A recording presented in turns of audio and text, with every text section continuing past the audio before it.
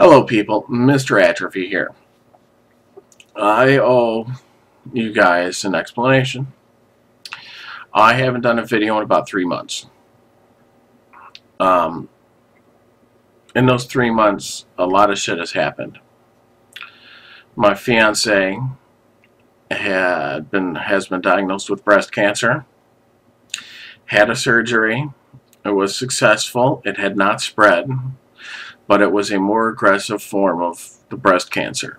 But they have new medications that know exactly how to treat it. They know exactly what feeds the cancer, and they know exactly how to block it. So that's good. While Beth was in the hospital, my back started acting up. And it got worse. And it got worse. And I thought I re-injured my site from the surgery I had in September of '09. I had surgery on L1 and L2, and the surgery was only partially successful.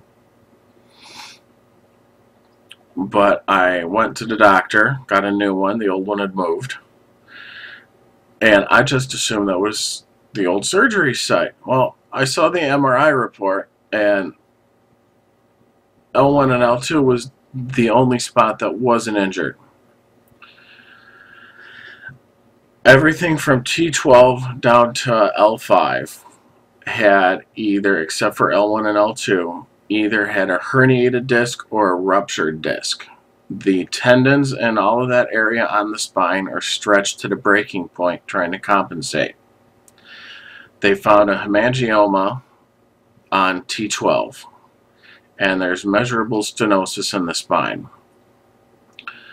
I looked up all of this stuff, so I know what it means, but I don't know how it fits together.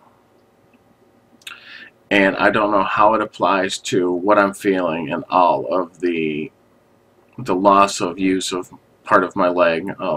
It's really hard for me to use my left leg.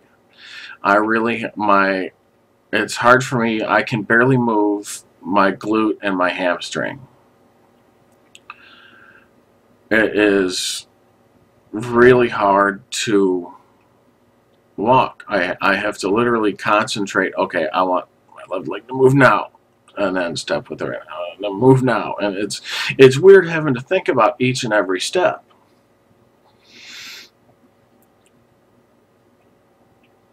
I've got pain from the bottom of my rib cage all the way down to my pelvis. Spasms really bad. And then pain radiating down the back of the leg, wrapping around the front and going down to the foot. Almost always on the left leg when it gets really bad on the right.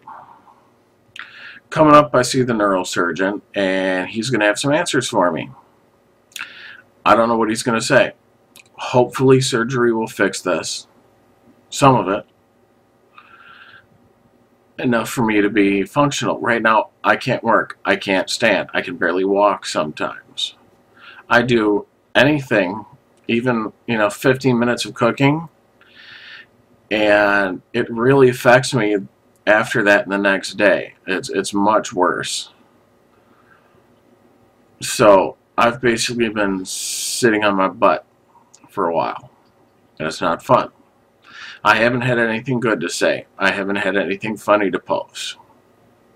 So I haven't. I haven't wanted to rant. I haven't wanted to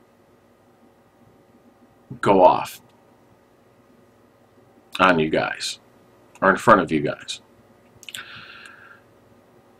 And from the beginning, I did not want this to be a mean channel. I've seen channels out there where it's just people complaining and bitching and talking about politics and all of that stuff. That I don't want that to be part of this channel. But I have used this like for my pack when I went off of Paxil, and that helped a lot. So it might help again. I'm going to try doing videos. I'm going to at least film some of my recovery and try to put something together for that, so you guys can maybe document my recovery. I did a little bit of that when I had my nose surgery. I wish I would have fixed the outside, but They just fix the inside. I can breathe better. My snoring's not as bad. I wish I could tell you that I've got a lot of videos coming up. I wish I could tell you that I've got good stuff to say or funny things to show you, and I just don't. So that's about it. A lot of hard stuff me and my fiance are going through. But the good thing is, if we make it through this, I think we're pretty much set. If we make it through her chemo and my surgery, hopefully that will have proved our relationship and gone through hard enough stuff where when we do run into problems, they're going to seem small and we'll be able to deal with them better. So there's a pretty good chance that all of the shit we're going through is going to make us stronger. And that's the way it should be. You know, challenges do make you stronger. Hardship makes you stronger, makes you tougher. I'm able to deal with the pain. It makes me an asshole, but I'm able to deal with it because of some of the things I've been through. I had West Nile. I had a headache so bad, I thought my head was going to pop. Seriously. They gave me morphine for my headache, and it didn't help. They were short. They were about to drill a hole in my head to relieve the pressure when it started to subside.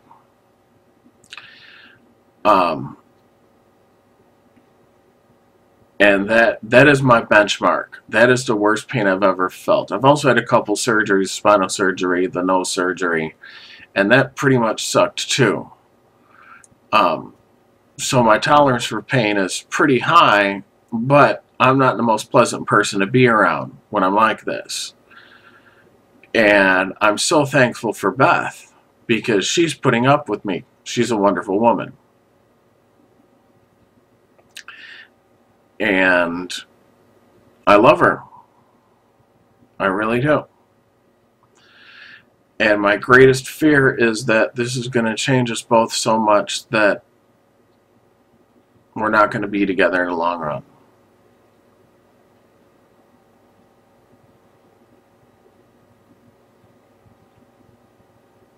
But I hope that doesn't happen. I don't think that's going to happen. Me and her have a connection that I've never had with another human being. So, thank you, and goodbye.